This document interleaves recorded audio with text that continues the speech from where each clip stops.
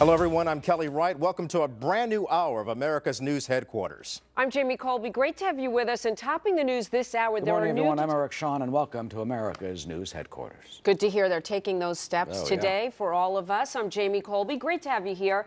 This travel alert follows there is a possible humanitarian crisis now that is unfolding in Libya.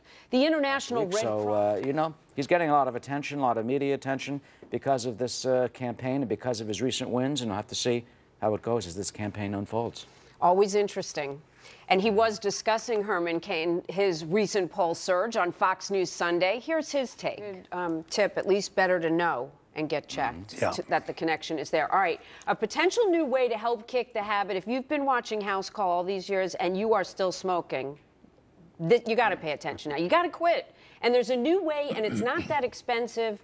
There's research on a new tablet sold in Eastern Europe. It's been going on for more than 4 decades, and it shows that a plant-based medicine can triple smokers' chances of quitting. Doc, we got everybody's attention. Doc, the thing about B12 that I think is interesting is there was another line to the research that we had that said that if you have a low level of B12, you can have, you ready for this, folks? Brain shrinkage. Your brain can shrink. Who wants that, Doc? Really? Well, I don't. Everybody's at risk for bed bugs, and there's a new study that shows you should be more concerned about the insecticides that they use to get rid of them.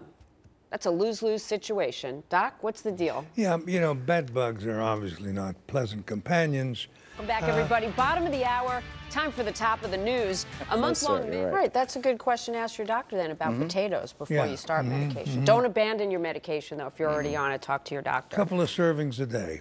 Okay, Doc. Right after the show. Meanwhile, the U.S. Centers for Disease Control issuing a new study, and they are urging children and teens and their parents to drink low-fat milk to prevent obesity and the risk of type 2 diabetes. Now, Doc, you say this information is really important for teenage girls, especially. Why? That's what, until winter comes, everyone starts to get the flu, and then you think you got to get the shot.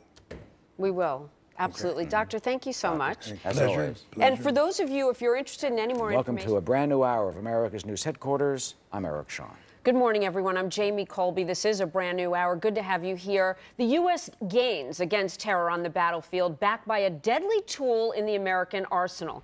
Julie, are they going to come back? Yeah, well, Jamie, they've been demonstrating for 2 weeks, holding signs in protest of everything from corporate greed and social inequality to global warming. It had been peaceful until clashes with police began yesterday after they swarmed. A core group of about 200 people have remained camped out throughout the week, sleeping on air mattresses, using Mac laptops and playing drums. A few times a day, they march down the street, down to Wall Street, yelling, "This is what democracy looks like." Jamie? Thanks, Julie. Figure this one out. So many lives at risk of American soldiers and others. Thanks so much. General Jack Keane, always a pleasure. Nice to have you here. Okay, Jamie. As for the Sunday morning, I'm Eric Shawn. I'm Jamie Colby. Great to have you here. A busy 2 hours, huh, Eric? Yeah. Well, we're going to send you to Washington now, where the news continues. Have a great day, everybody. Thanks again for being here. Take care. Good morning, everyone. I'm Eric Shawn, and welcome to America's News Headquarters. Good to hear they're taking those steps today for all of us. I'm Jamie Colby. Great to have you here. This travel alert follows the Sunday morning. I'm Eric Shawn. I'm Jamie Colby. Great to have you here. A busy 2 hours, huh, Eric? Yeah. Well, we're going to send you to Washington now, where the news continues. Have a great day, everybody. Thanks again for being here. Take care.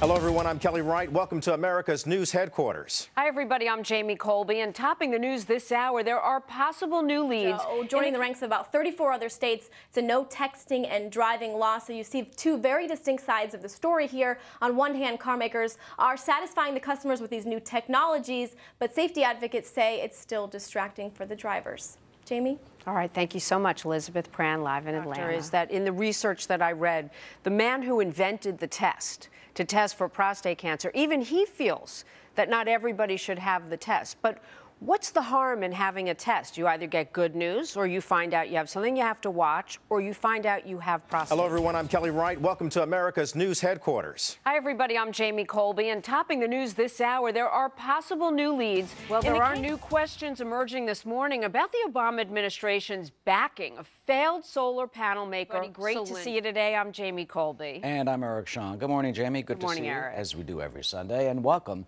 to America's news headquarters on this Sunday morning. You know, the latest questions surround the... It has happened yet again. Presidential hopeful Herman Cain enjoying another strong showing among voters this week. Cain taking what does he need to do to stay in the spotlight and keep the spread.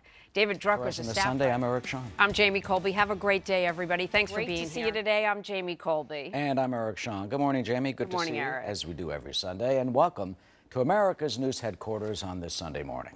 You know, the latest questions surround the Sunday, I'm Eric Shawn. I'm Jamie Colby. Have a great day, everybody. Thanks for being here.